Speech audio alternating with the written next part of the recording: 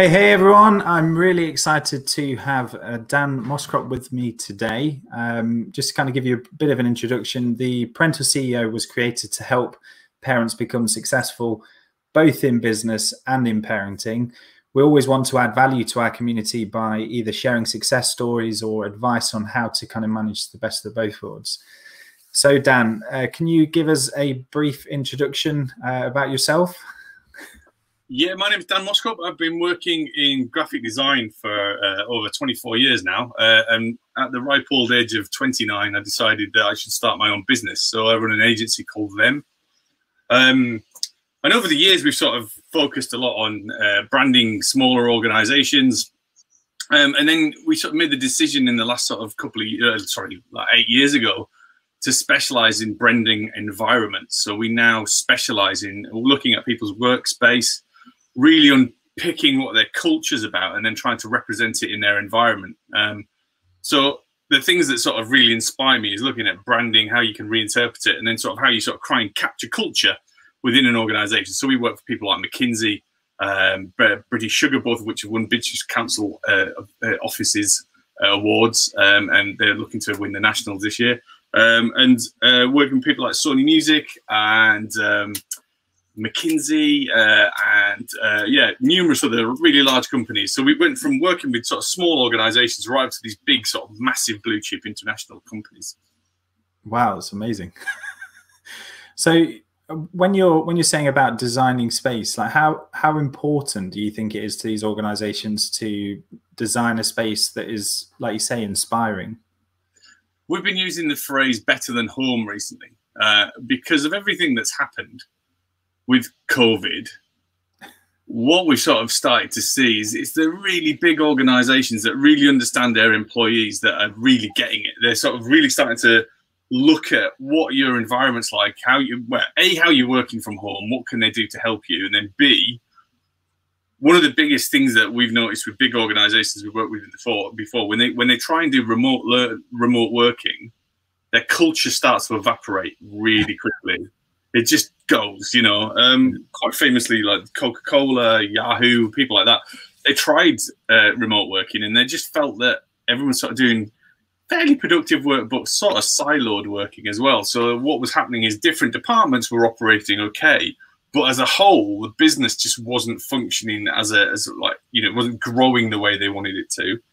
So we think the office is very important. Obviously, I'm slightly biased, but what stopped working is collaboration. So a lot of mentoring and working with your colleagues is just out the window. It's just not the same, especially for us as a creative organization. You know, that walking past someone's Mac to see what they're working on, you know, we're very much in the danger. We can have somebody working in completely the wrong direction for a couple of days, whereas normally I'd pick up on that just by walking around the studio. So collaboration's gone. Creativity's out the window, which is this sort of silo thing. So we're talking about creativity, about how, as an organization, is creative, which is where all the inspirational and fun stuff comes from. And you know, just sort of groundbreaking developments within an organization is kind of gone because of this siloed working, and everyone's sort of still reacting to COVID.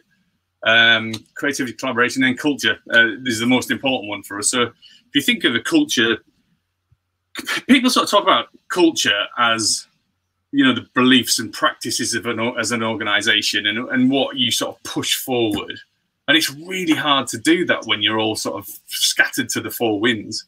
So a lot of work's been having to be done on keeping that culture alive, really. And we're sort of working a lot with big organizations to work out what their back to work looks like, and then how you sort of really bring that culture back. One of the things we were thinking about, and we talk about this a lot with our clients, is that, you know, why would someone work for you over your competitor if you're working from home? So if you didn't go back to the office, which businesses are thinking of doing that, why would I be inspired to come and work for Jamie over your biggest competitor when I'm basically going to be stood in my shed, boiling in the middle of summer, apart from the culture and the difference that you're going to give me and make me feel about working with you, basically. Do you think that's the same for customers as well, though? Because, like, yeah, with having a culture, you know, from a business organization, like you say, there's nothing that differentiates you from another employer. So if you're an accountant and you're working for an accountancy practice, and then another accountancy practice comes in and says, oh, we'll offer you a little bit more money, a little bit more convenience, you can work from home as well. It's like, oh, well, why wouldn't I do that? Because nothing's changing for you culturally. And the same for customers as well. So customers are like, well, okay, what's your culture about? Why should I buy from you as opposed to, or that accountant as opposed to that accountant? I'm just using that as an example because it's the industry that I've worked in for so many years. Yeah, I get you. Well, I think we see it as, you know, you've got like a very massively overlapping Venn diagram where your brand is almost your customer facing aspect, and your culture, I think of it as quite internal. But more and more now we're seeing organizations talk about their culture to their customers. So, for example, with us, things that happen in our culture, we've really got to be sort of preaching, acting what we preach. So if we're working with people like McKinsey and Primark and people like that, where they're putting a vested interest in their staff, we've got to demonstrate we do the same thing. So we do things like we do a wellness Wednesday. So every Wednesday morning we have a fitness session with a personal trainer. So we log on with a Zoom. At work, we've got vitamins galore. We get fruit delivered when we're in work. We're not so much now, obviously.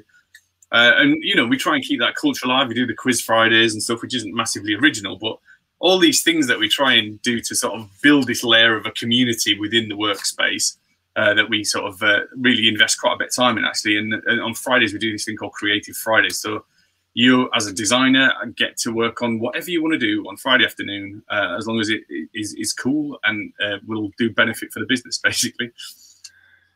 Yes, it sounds amazing. It sounds amazing. It's very difficult, isn't it, as a business owner to maintain that culture and keep your staff interested, keep them interested in work, keep them interested in actually continuing to work for you, especially if they're world class. And I guess in your experience, do you think, you know, having a good culture, having a good workplace, do you think that attracts better people? Yeah, definitely. And I think it's one of the things we can use as a small organization. I mean, we're a team of 10, hopefully get back to 12 again shortly, but we're quite small. So our competitors usually start at around 30 people plus. So we're trying to chase the same people, and they can usually offer quite a lot more money than us.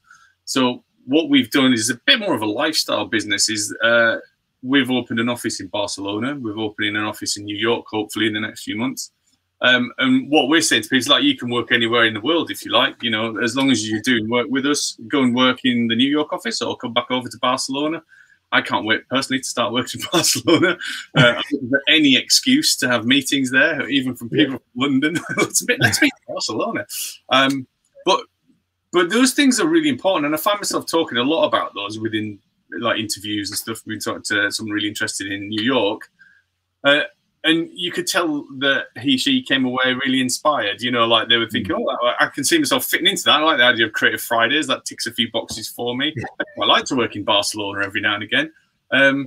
So just those little, I guess we'd see them as perks, but we see it as part of our culture of, you know, it's kind of been driven by me because it's something I want to do. I want to work in Barcelona. I quite like to work in Singapore too. So look out, Singapore will be opening up there soon.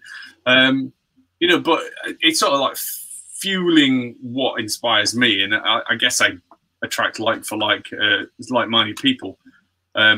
We've been we're obviously doing something right because we've been picking up some incredible people. We've headhunted 2 guys from WeWork, creative director of South America, and one was creative director of the UK and Europe. So, and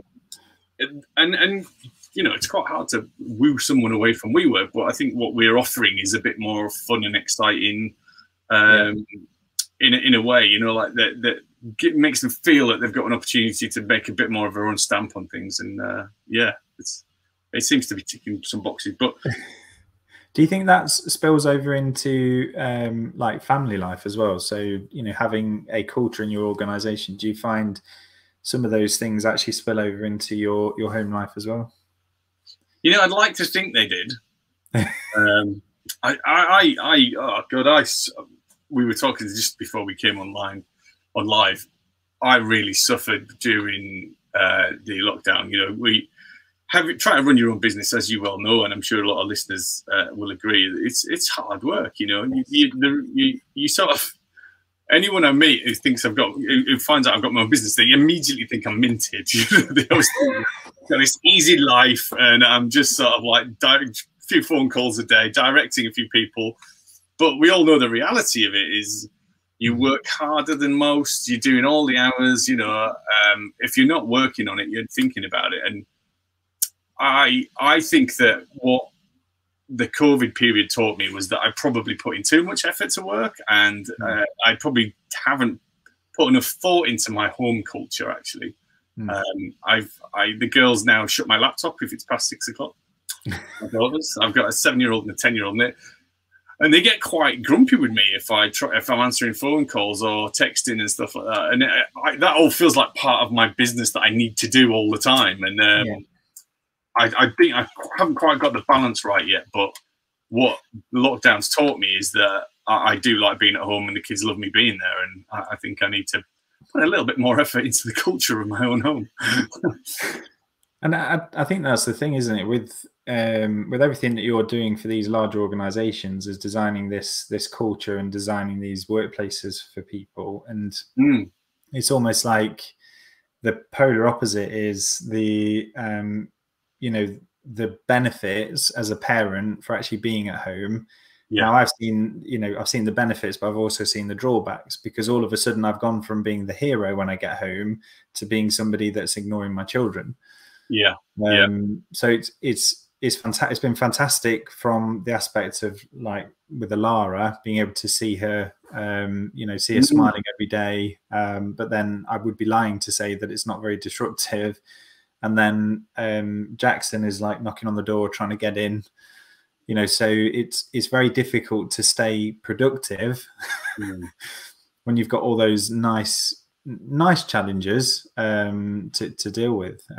So when it comes to organizations, do you see, you were talking about Coca-Cola and somebody else, have they seen like a difference in their productivity from home-based working to? I mean, to be honest, a lot of the stuff I'm seeing now, so they were quite old projects, and to be honest, Coca-Cola, a lot of Yahoo weren't ones we worked on personally, but it's just stuff that I've heard information from. But what we've seen, so I've been looking at a lot of data and research, and basically what happened was everybody was very productive for the first year. Now, these are always from questionnaires where people are asked how productive they are. So even if they're anonymized, people are thinking, I'll put pretty high. I don't want to be the first person to be let go, right? So how accurate is the productivity? I don't know. A lot of people, like my missus, who's definitely more introverted than I am, I'm an extrovert, and I think I'm more inspired. My energy comes from working with people, bouncing ideas off each other, and being involved. My idea of sitting in standing as I am now in a shed, typing out proposals, is my least inspiring mode of working. So I find it really difficult. My missus thinks it's the best thing since sliced bread, being at home. So people get their energy from different things, and she finds a really focused work. She can deliver stuff really quickly. There's a lot of stuff she can get through.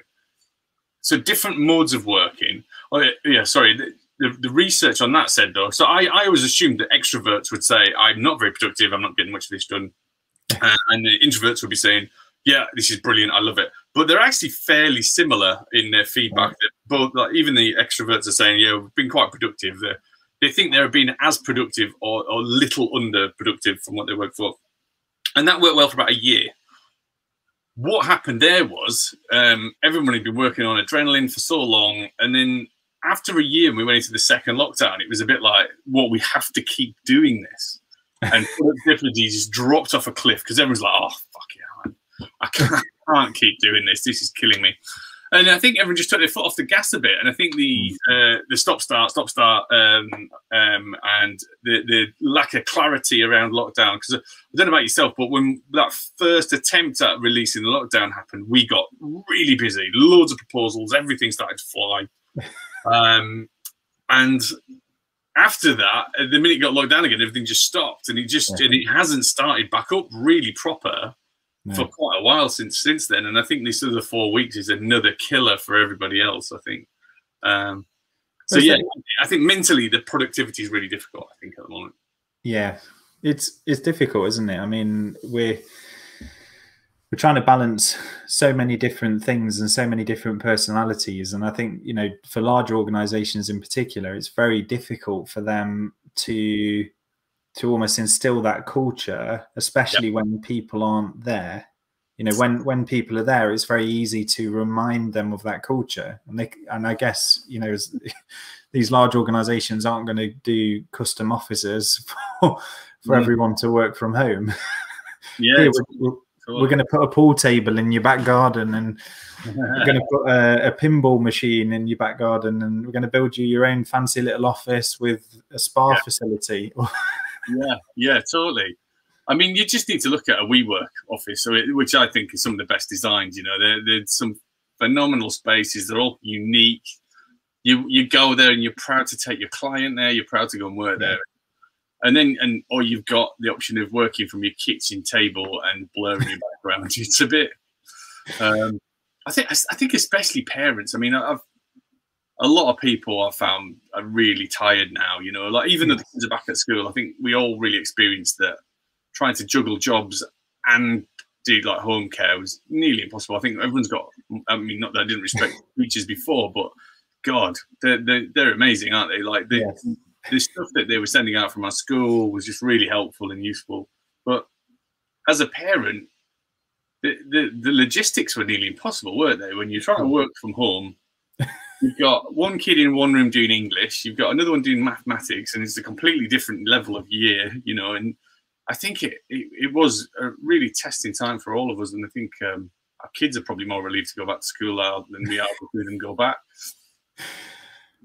Yeah, because I can definitely relate to that.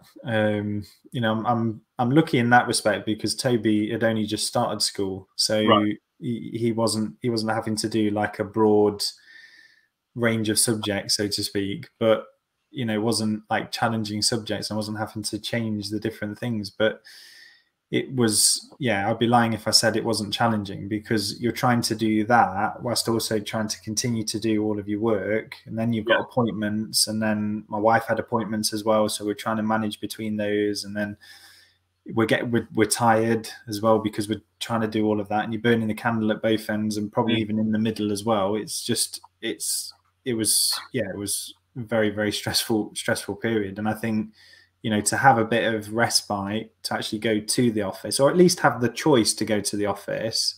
Yeah. You know, I'd be lying if I said I wouldn't. That's not attractive to me right now. You know, built this office that I'm in, and I'm very proud of the office that I've got, and it's air conditioned and it's inspirational place to work. But when I've got the kids knocking on the door, Daddy, can you just come and have a look at this? Yeah, just 1 minute, straight out. Looking at that thing, and then I'm like, what was I doing? Right, I was doing some copy for something. Okay, do that there. And then it'll be the next one comes in. Jackson's like, Daddy. I'm like, right, okay, off again. And we're on the trampoline, and you know, it's fantastic for my home life. My home life is really, really good. But then work and productivity, it wasn't good. It's tricky. Yeah, I may or may not have been guilty of inventing some meetings that I had to attend. I've been quite lucky, actually. I've got my shed in my garden. I think the novelty of coming out and bothering me started to get worth it about after 3 months. So, especially in the cold of winter. But I'm not walking down to the shed. It's raining. Yeah, exactly. That was a good period. Yeah. So when it was raining, it was great because they weren't coming back down to the shed. But I feel like we're blessed, Dan, to actually have an office in the shed, because I remember working actually in the house, and I've got to say, like, that is the worst period of work I've ever had, because my wife was like, well, you're in the house, it's home time now. Like, it's like, no, I'm still working. Yeah. You know, all I've done is stop to go and get a coffee, or, you know, I don't know whether you ever did this, like walk around the office and just get your thinking head on. Yeah, totally. I mean, and she's like, well, you're not working. Well, I think, you know, we're looking at it from one angle as well. We're quite lucky in that we've got property, and you might have a spare room, and you've been able to transform one into a shed, an office. But you know, there's a huge amount of the workforce who are in shared accommodation, or they're sharing with their husband and they haven't got an extra room, you know, and it's very difficult to sit around a kitchen table that's ergonomically incorrect, and you've got to try and focus while somebody else is on a Skype call, and you know, it's really, really difficult. And I think a lot of the feedback we can sort of dig into, I think a lot of it's quite biased, because it's people that are in quite senior positions saying, well, I'm loving working from home because I've got this big, lovely space. But they're forgetting, some of them, about their workforce. And yes, I have to say that the culture thing, it's what differentiates the big businesses. So when we work with massive businesses that are super successful, you can immediately tell the difference between working there and somewhere else. Just, they've got the culture down. It's a bit like the British cycling 1%. They're chasing the 1% improvement all the time. I think, if I'm really honest, the difference we might make as an organisation in what we do when we go in and we talk about brand and culture and stuff, it's probably like, you know, it's only maybe 5–10% of the bottom line, you know, percentage-wise, of an improvement. But because they've done all the other stuff so well, this has another massive uplift for them. Yeah.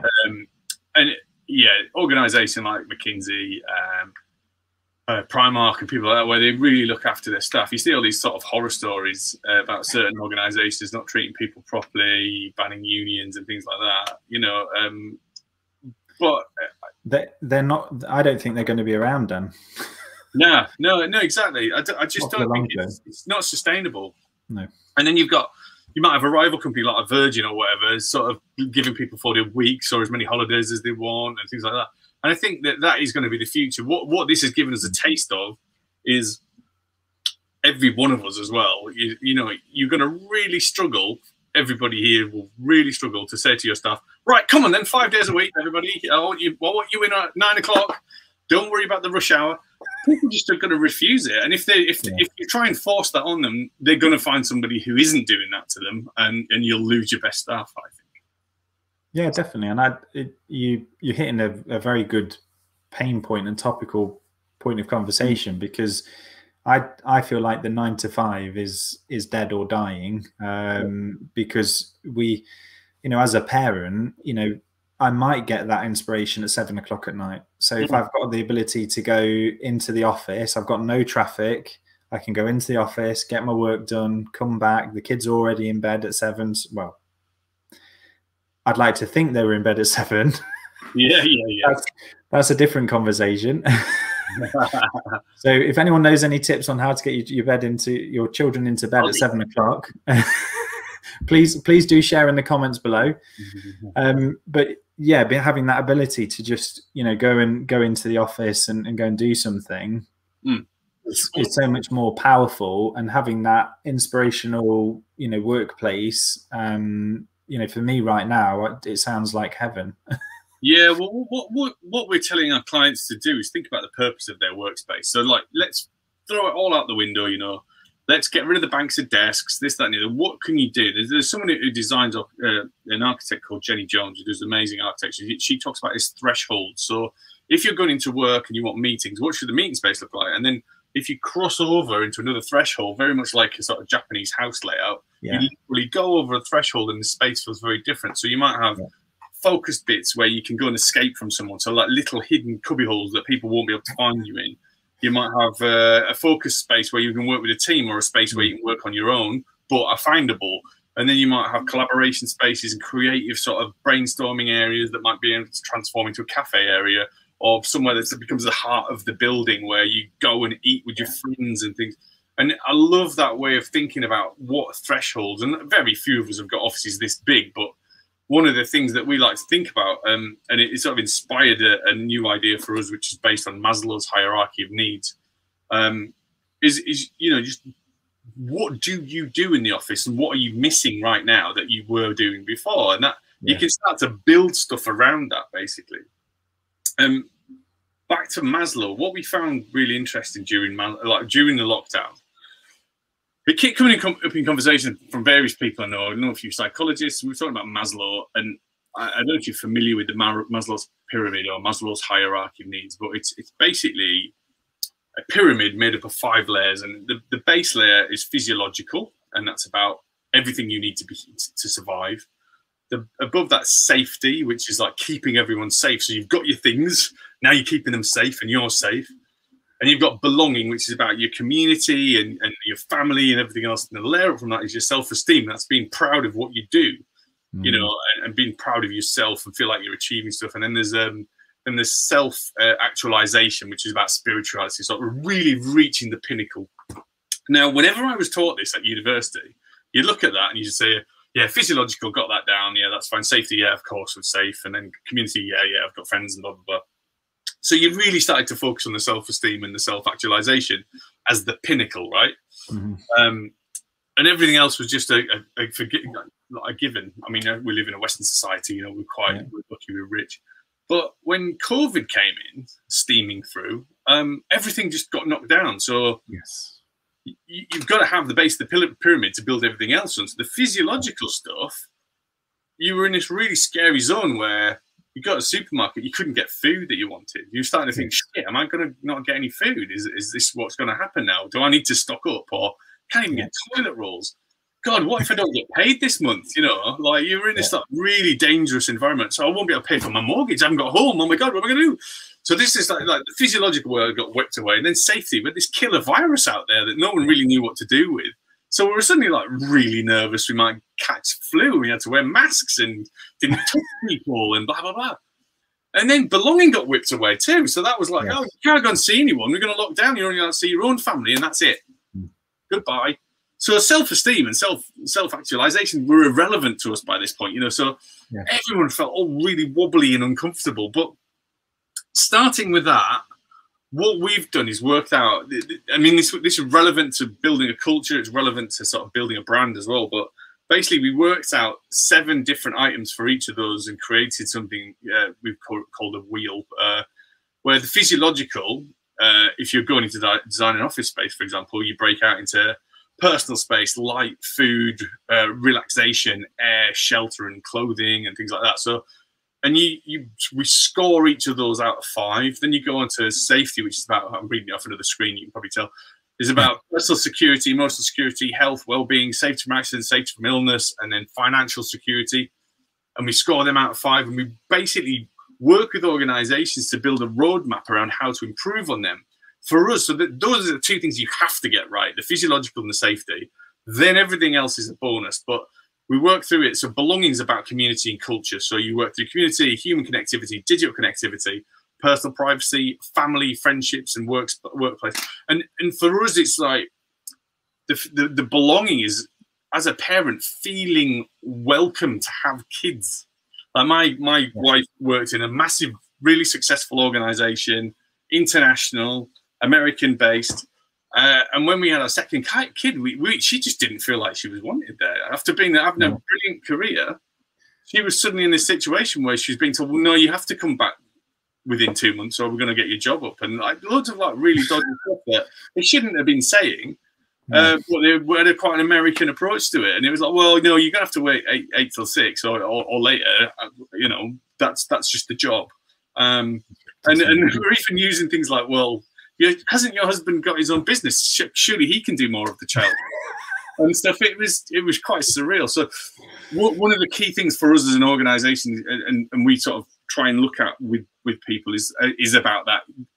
Being part of a community is a bigger thing than just getting on with people at work. It's like, do you feel welcome to have your friend? Can you bring your kids into work even? Yes. What support do they give them? And then similarly on self-esteem, like, you know, we've picked out parenting, but that's part of your personal goals, your productivity, being heard, developing traits, stuff, talents and stuff. And then the self-actualization part of this wheel is purpose, recognition, respect, spirituality, creativity, culture, and connected to nature. These are all sort of focused on offices, but we love pulling apart things like psychology and what drives people to build a culture around it. And I think what we've succeeded in doing with Maslow, I'm sure he'd be turning in his grave if he saw it, but is we've sort of tried to unpick something so you can actually work through it and go, actually, we're not very good at that. We should improve.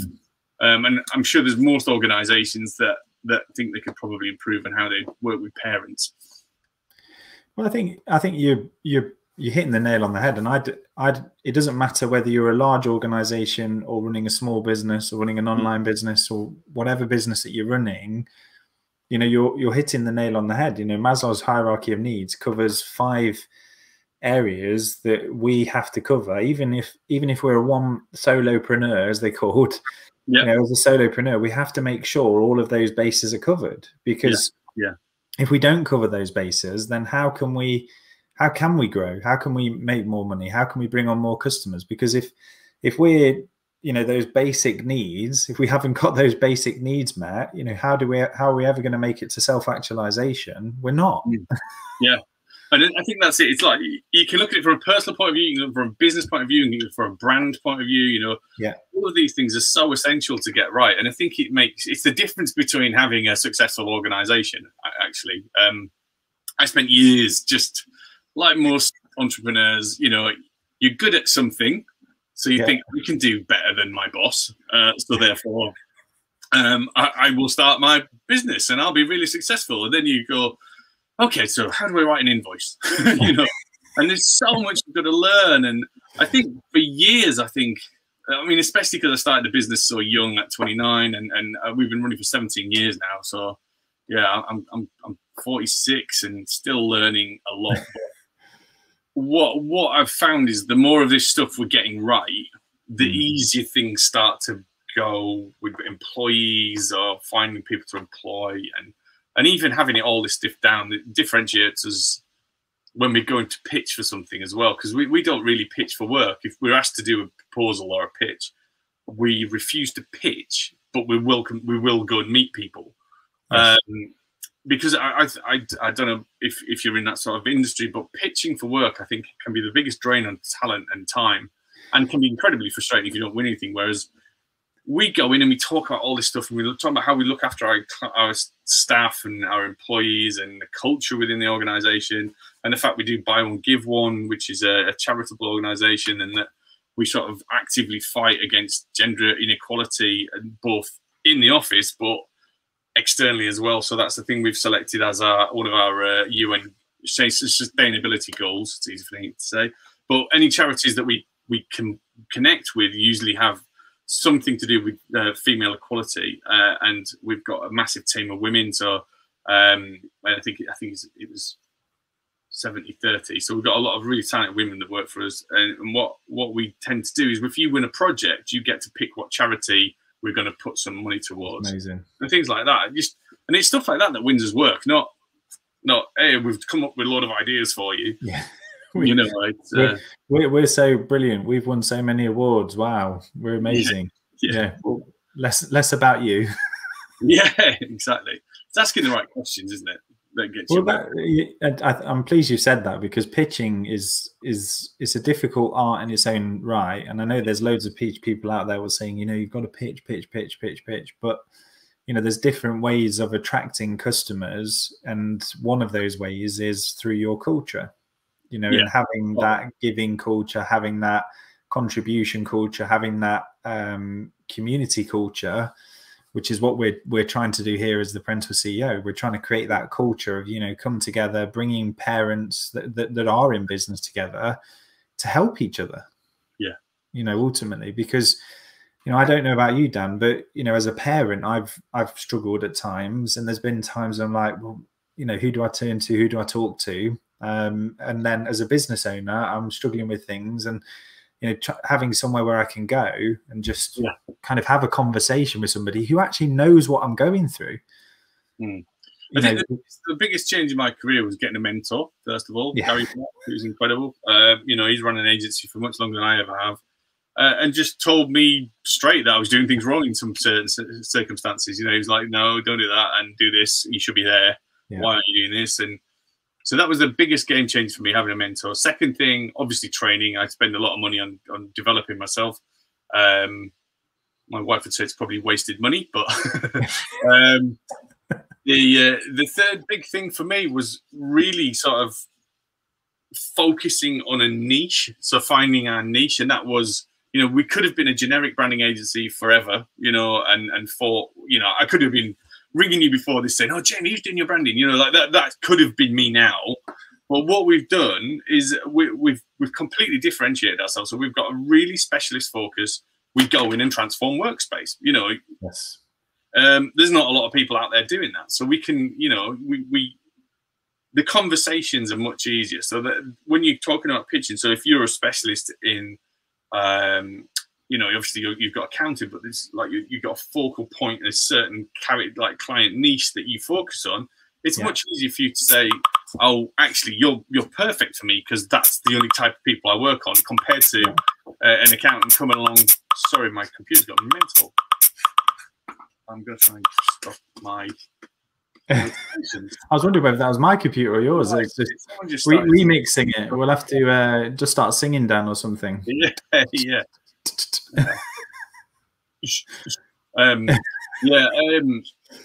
Just let the camera roll. It's a lot easier if you're competing against a more generic accountant, say, who isn't a specialist in your sector. Yeah, and I think there's a lot of fear around niching or niching, as some people like to call it. It's a definite fear because they think, oh well, you know, if I go with everyone, I've got 100 million people that can buy my product. But if I niche down, you know, I've only got like 1,000 people that will buy my product. Yeah. But when you actually go and do the numbers and you go, actually, how many customers do I need? You know, and how much do I need to charge? Okay, if I charge this amount of money, £5,000, and have 100 customers, oh, that's a lot of money. Yeah, I think the specialism, you can charge a premium, but like a guy called Stuart Sherman. I met a guy from Canada. He runs a design agency. Right. And he wasn't a mentor of mine, but he said probably one of the most influential things of anyone. And he looked at my client database and he went, "Why do you work with such small organizations?" I said, "What do you mean?" I was a bit offended because they were fairly decent sizes as far as I was concerned. He says, "The problem with the people you're working with," he says, "they've probably got 10 grand for a budget. But that's the only 10 grand they've got. They've got 10 grand. And if you go over that, they will hate you. And if you try and achieve that, what they want to do within that 10 grand, it's always going to be just a little shy of what they really wanted." He says, "I have businesses that charge me, I charge hundreds of thousands of pounds. And when I say to them, I need another £500,000, they go, okay." Because the specialism's understood, you know, you go in, you're working with a much bigger organization. They know why you've brought you in. They know why they've brought you in. They know that you're a specialist and they know you're an expert and that you're going to pay a premium for that service, right? So when you're going in and saying, "Oh, you know what, you're a bit shy on the budget here," they go, "Okay, we'll tell you how much it is." And there's not much of an argument about it. As you know, I did an experiment because we work on these massive projects. They can last 2 or 3 years, and I had an idea to do small brands for small organizations, just startups and entrepreneurs. And we've done this really wonderfully packaged up plan of 3.5 grand, and you could come in, we're going to do your brand strategy, blah, blah, blah, blah, blah, bosh you out 3 amazing logos, and you pick one and off you go. And I thought, this is great, it's simple, and it's like cool food for the designers, so they can be doing like the cool little projects while they're doing these big, long, painful ones, you know, that take years. And it was so painful. It was just like stepping back to when I started the organization. And we were fighting over 500 quid with people, or they wouldn't pay us, or whatever. You know, it was just like, oh God. And it's literally like, it was their life savings, the last bit of their life savings. And they didn't want to part with it. And they wanted to direct us because their wife liked the color green. You know, it's like, "Oh, we don't like this color. And have you seen this font on this crisp packet I like?" And it was your belief. But so, yeah, long story short, the caliber of your clients is really important. And I think that we only managed to get to the caliber of our clients now because of the specialism that we created. And now we're seen as a specialist in that sector. And it's not really difficult for us to get international blue chip clients anymore. Whereas I used to fight with other agencies over a 10 grand job, frankly. Yeah. And there's thousands of them, those blue chip companies. You don't need to work with all of them. And I bet at no point do they say, "What's your hourly rate?" Completely. We do get that asked sometimes in pitches, but we try and avoid answering it. It's I just really take you that long then. Yeah, well, it's amazing because I think you're right. When you're dealing with customers that, you know, that are penny pinchers, that are looking for that everything for nothing, because let's be right, they haven't got the budget. They haven't got the budget. Like you say, it is their last 500 quid. And if it's their last 500 quid, they want to make that work for them. Yeah. Yeah. I mean, it's literally too personal for them. Like, by the time that we're taken on by an organization that's the scale that we're talking about, we've gone through the vetting process. Everyone's looked at our portfolio. They know what standard of work we got and what results we get, more importantly. And they kind of let you get on with it. Obviously, they approve stuff, but they kind of think you're the expert. Come and tell me what I need to get done, please. Thanks. Whereas, somebody they started a business, wants their logo done, as they call it, rather than the brand. I need a logo. They've never bought a logo before. They don't know how to brief you. They don't know how to work with you. And I do think that's our responsibility to solve that. But even feedback is a challenge because people just think they can change their mind every 2 minutes and whimsically alter stuff. And it's a bit of a minefield. So an expensive lesson learned. we as small business owners, we don't always understand what's best for us. So sometimes we might look at a logo and think, oh, I don't like that. But actually, in truth, our opinion doesn't really matter because in truth, it's the customer's opinion that matters. Yeah. And when you're working with a branding agency like yourself, you know, that's why projects take years, is I imagine the amount of research that you have to do to understand their culture, to understand, you know, what their staff want. I imagine that's why those projects go on for that length of time.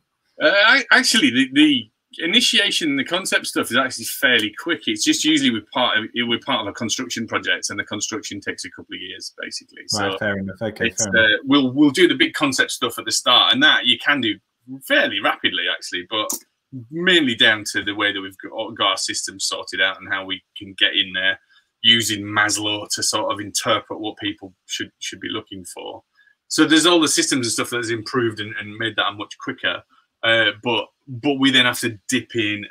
So like when it's different stages of construction, Reba stage 4, 5, and 6, we're doing different things, and then there's the installation stuff. So that tends to be why it takes years for that. But really being a proper brand, it does take a long time. I like what you were saying as well, because you've gone through that transition. You started it with maybe the smaller work, making loads of mistakes. You got a mentor. You then started making the different mistakes, but your business started working. You started getting those larger customers. You then went backwards, to then move forward again. And I really like that as a story because it is that entrepreneurial journey, and we're placing that entrepreneurial bet. You know, will this work, or can this work? And actually, no, you know, it goes against our culture. You know, we're not working with the customers that we know we can help. It goes against our niche or whatever you want to call it. Yeah. I had a bit of a sort of awakening, and the reason we got our niche on was we just after the Lehman Brothers crash. So what's that? 10 years ago, 12 years ago. It's basically after the Lehman Brothers crash. Basically, I went in for a pitch for a 30 grand job. It was nothing major. Our type of client, art sector, you know, this is when I was a sort of jobbing designer, graphic designer with a branding agency. We sort of specialized a lot in art stuff, and arts are wonderful to work with, but I never have any money. But we were doing this rebrand and a website for somebody for 30 grand. And I came out the pitch thinking, smashed it, thinking we got it, you know. And there was 3 people from, I think it was Saatchi & Saatchi's, sat there with portfolios in the reception, and I was thinking, ooh, what are you doing in my world? This is not good. You know, like, so after the crash, basically, their whole business had decided if you've met your break-even point, everything else is profit, move on, to go for everything you see. And they did. And they were sending people out to win project like that. So they won the project. And it really shook me at the time. It really sort of wobbled me. And I thought, God, I can't really operate against Saatchi & Saatchi. What's my point of difference? What am I doing? And I really mulled over it for probably a year and a half, 2 years. Couldn't quite work it out. So it's not an easy fix, this, but I would get anybody to think about the best job they ever did. What was the thing? And because that's where I ended up, basically. when I worked at a company called Navy Blue, I'd worked on a call center for Orange, and it involved changing the design of the call center, but only with graphics. And what happened was, the call center at the time was hemorrhaging staff, you know, really high turnover, weird culture there. You had to put your hand up to go to the toilet, things like that. But we came up with some really innovative, ingenious little ideas, like rolling clouds being projected on the ceilings and stuff like that, on a fairly low budget. It was about 100 grand for the whole building. And but what happened was the job turnover dropped off, so the people were staying longer, people were happier. And the thing that struck me as I was a customer, I could tell which call center there's two side by side. We'd only worked on one, and if you picked up the phone and rang Orange at the time to pay your bill or whatever, I knew immediately which call center I got just from how happy the person was. You know, if we rang the one we worked on, people were like, "Hey, how you doing, Orange?" Blah blah blah. And if you rang the other one, somebody sounded like, "Oh, kill me now." It was literally like, "Hi, Orange." And I thought, well, that's really important and impactful. So if I can harness a bit of that and go off to some other projects, and we were really lucky. Literally after I made that decision, we were awarded a project with Maury Smith Architects, who we still work with now, to do Primark's head offices. And that was the sort of trigger for everything else, basically.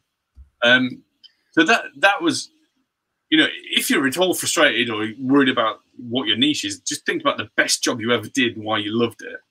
And I think then you can start to build other projects around that. And I think that's a really good way to go.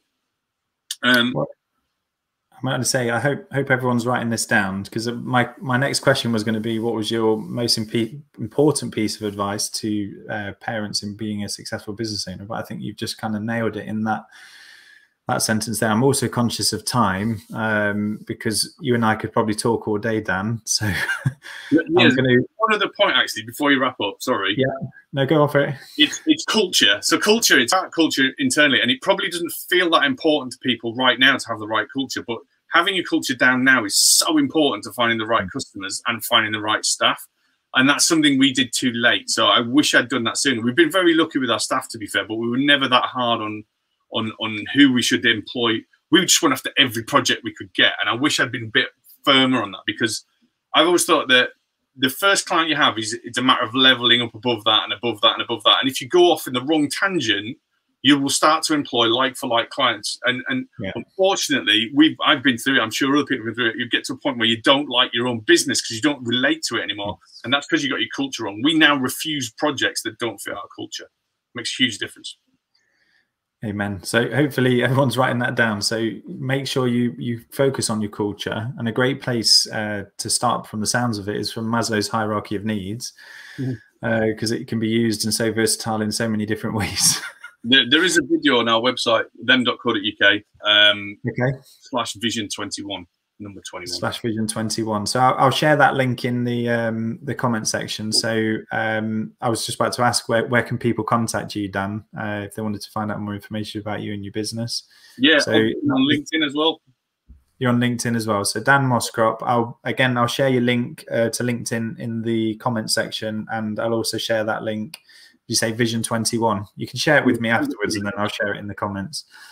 Or you can put it in the comments. It doesn't really matter. So anyway, thank you ever so much for joining me today, Dan. I've really enjoyed this conversation. Like I say, you and I could probably talk all day about this stuff. It's really, really interesting to get your insight. And, you know, how long do you say you've been in business now? 17 years? 17 years, yeah. Wow. I've done failing. So you've got the experience there. So, you know, thanks ever so much. And thank you for bringing your energy, your honesty, and ultimately your commitment to helping others. The Parental CEO has been designed to kind of break the mold. It is more of a mentality. So it kind of dovetails beautifully what you're saying, like the culture. And it's about putting your doubts and your fears aside and any excuses. And something I believe very, very strongly is we are ultimately stronger together. So thank you everyone for listening. Have an amazing day. And thank you, Dan, for joining us. Pleasure. Thanks, mate.